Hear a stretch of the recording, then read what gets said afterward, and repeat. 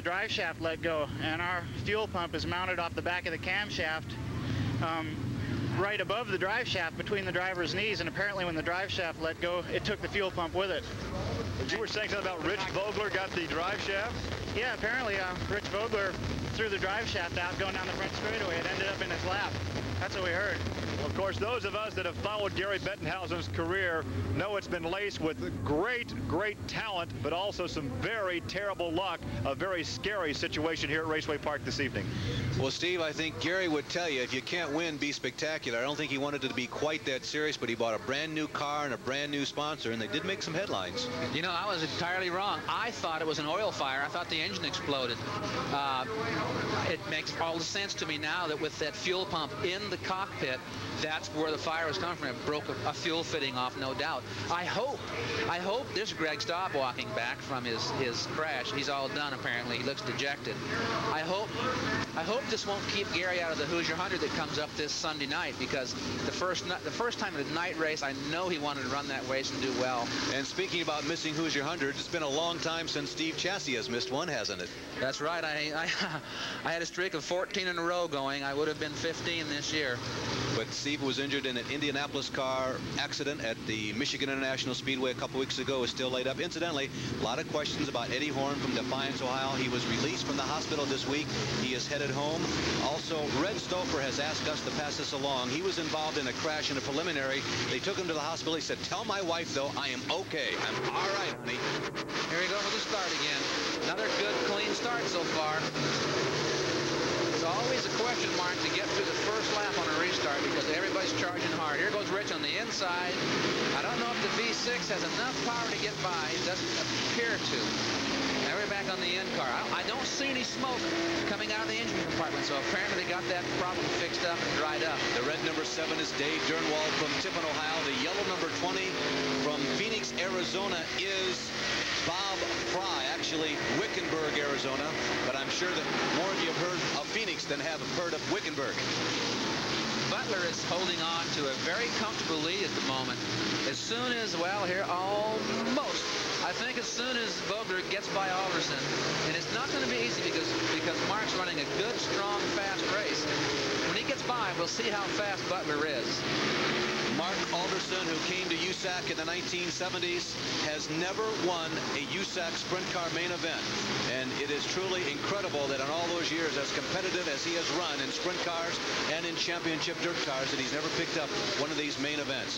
Rich Vogler, on the other hand, has won 163 main events now in USAC, and he is really being put to the task to get around Alderson.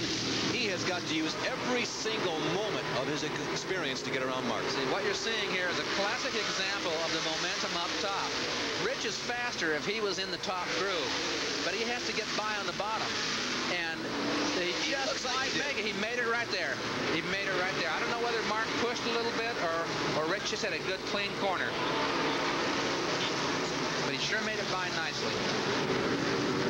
Well, this battle that was developing for a position between Alderson and Vogler, keep in mind, that's a battle between teammates from last week in the midgets, because Alderson has been working as a crew member on Vogler's midgets this season, so he got in the backup car last week. Now he's catching Butler. He's catching him very quickly. This is going to be, I think, a little tough job to get by because Butler, you know, he's won this thing twice. He wants to win another one. He just came back off an injury, and he has something to prove to himself. And as we told you that Steve Butler has now led something like the last 60 laps in a row, but Vogler gets a nice bite on the inside of turn number 4, and Rich Vogler looks like he's going to move into the lead. Sure looks that way. That car is hooked up extremely well. That's not loose at all, and it's amazing how much horsepower that little Buick V6 is making. And so Rich Vogler finally unseats Steve Butler from the throne. He has been on the throne of the Hoosier 100, or make that the Hulman Classic, for 3 years now. Here's a team race now. Hammond is trying to get by Hewitt. Hewitt looks extremely loose on the outside. Hammond just can't quite get by him. Steve, they are in the middle of 8 cars. You can see up ahead, the very front car in line is Jerry Niemeyer. There is Jack Hewitt getting sideways coming out of turn number 2. Those 8 cars are 7th through 14th, and boy, they have been going at it tooth and nail for the last 5 or 6 laps. Jerry Niemeyer is running that preferred line about 2/3 of the way up the speedway. That's Frank Weiss, the former bodyguard for Paul Newman. He is running right behind Niemeyer, and you see Hammond darting down to the inside. Hammond makes that big swing to the inside, trying to get by. Remember, Hammond came from the back after the yellow flag, and right behind him you see the number 20 car, Fry. He was also in the back. Now, that is Jack Hewitt. Oh, I'm sorry. That's Jack Hewitt in the team car to Wayne Hammond. There is Eric Gordon. He won a heat race today. Now, there is that 7th, 8th, 9th, and 10th place cars. Niemeyer. Hammond is now moved to 8th, and Frank Weiss is running in 9th. Now we're back to the 11th on back. Confusing to me. Well, the 2 team cars look exactly alike. They're both blue with the orange and yellow numerals, number 66. And then again, that's the mostly known for dirt tracking Jack Hewitt, Bob Fry, who's underneath him. What a great move. Bob just stuck like glue out, but just turned left and drove underneath me. Extremely quick pass. But you see how much faster Fry is. He's really pulling out on. Oh, look at the tire smoke. He's really loose. That black car right behind Hewitt is the dirt tracker, Kevin Huntley. Now, we've not seen Kevin that often on pavement, but he secured a solid ride for a 90 and moved into the main event. Now, back up front, Vogler continues to run first. The race is half over, 16 laps down, and Steve Butler is in an agonizing second place, but I think that he's slipping backwards. It's a good battle for 3rd and 4th. There's good battles all over this racetrack. But this is that's Mark Alderson and Gary Fedewa. Fedewa was the 2nd fastest qualifier tonight, and Alderson had his best qualifying time of the year here at IRP. He is 9th in both IRP pavement points as well as overall points, and Fedewa, who has really come on strong here at IRP in the past couple of weeks, has moved up to 12th in IRP points. Gary Fedewa is a pavement specialist, basically, from up in Michigan. And when they come down here to run Raceway Park, they really enjoy it because it's a very fast, very exciting racetrack.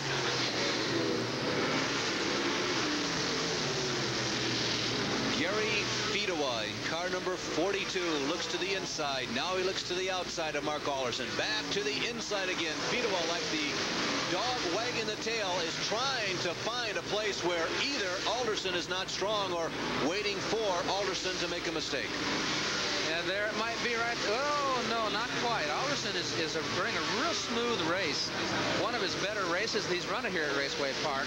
And it's some other race at a different time. It might have been a leading ride. That white car that you just saw pull in, the nose is sticking out there behind Jim Keeker's car, is Jim Mahoney. He had quite an adventure tonight. He is not qualified through his heat race. He had that exciting semi-feature. Did get into the main. And that was probably the best I've seen the Valvoline sprint car run in the whole series. Keeker gave it one heck of a ride tonight.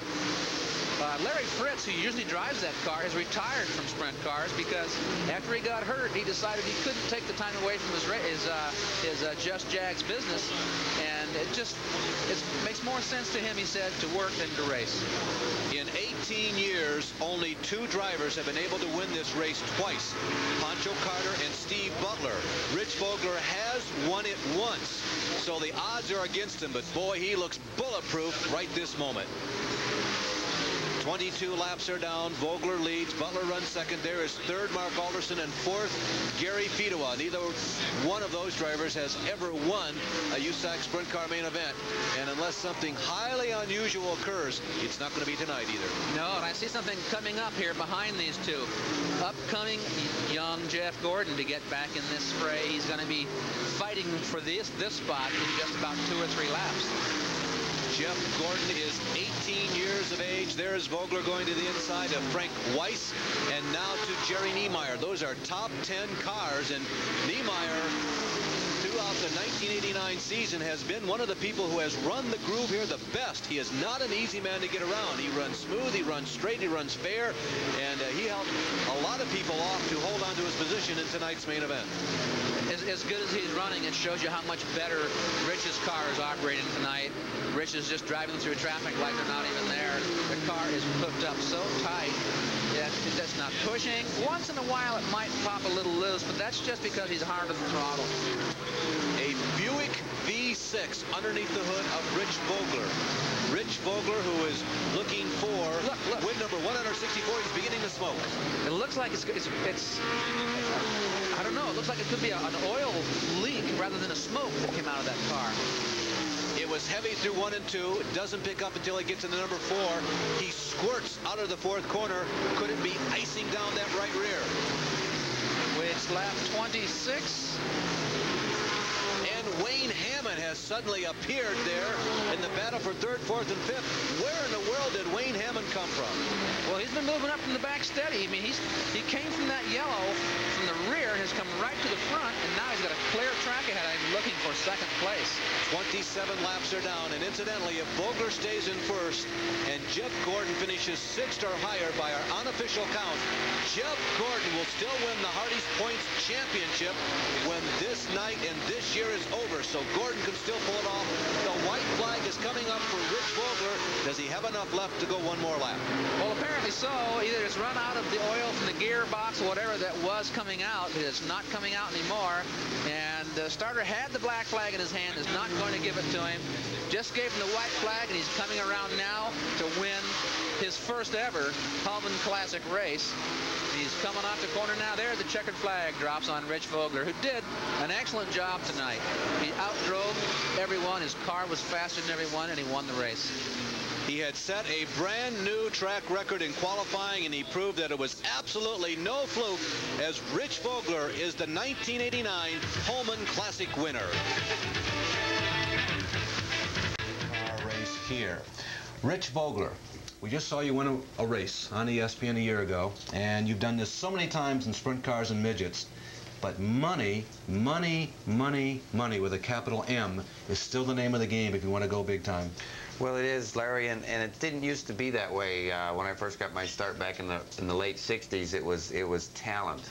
Total talent was how you excelled, and nowadays it's not necessarily all talent. A little bit of money, if you could bring a sponsor, or even just put your car owner in touch with a sponsor, that's a possibility. That's part of the game this time. Rich, you ran a lot of the Super Vs. Do you think that helped you with the Indy cars? Do you think there's any comparison? There's such a difference in horsepower and weight. Well, it helped a little bit. It would have helped a lot more if I could have done some road racing, a lot more road racing in the Super Vs, and then did some road racing in the Indy cars, because I think that's where the most help would be from, because I have done a little road racing, and it is different. I tell you, you have to keep track of 19 different corners and 6 different gear ratios and have them all in the right gear in the right time at the right corner. So that makes it a little more difficult than just going around 4 corners and having fun.